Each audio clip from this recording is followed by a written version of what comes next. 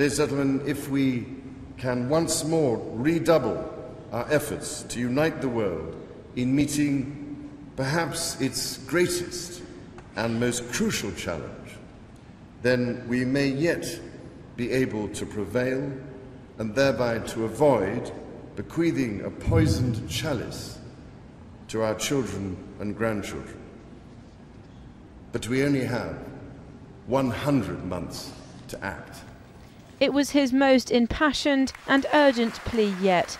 The Prince of Wales has warned that we are at a defining moment in the world's history in action against climate change. The heir to the throne was speaking to 200 business leaders in Rio de Janeiro as he and the Duchess of Cornwall continue their tour of South America.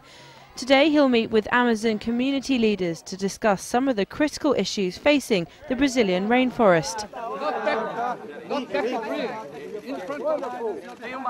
The royals' dire warnings come as the World Climate Conference takes place in Denmark. Hundreds of leading scientists have gathered in the capital, Copenhagen.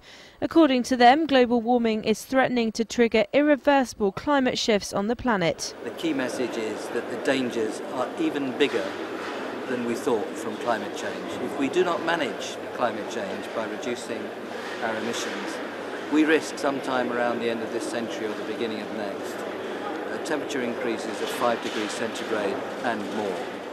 Temperatures, sea levels, ice sheets, oceans and extreme weather events are already moving beyond the patterns of natural variability. The Met Office believe it'll only take small rises in temperature to destroy large swathes of rainforest around the world. The Earth's wildlife, like these polar bears, are the innocent victims as their natural habitat is eaten up around them.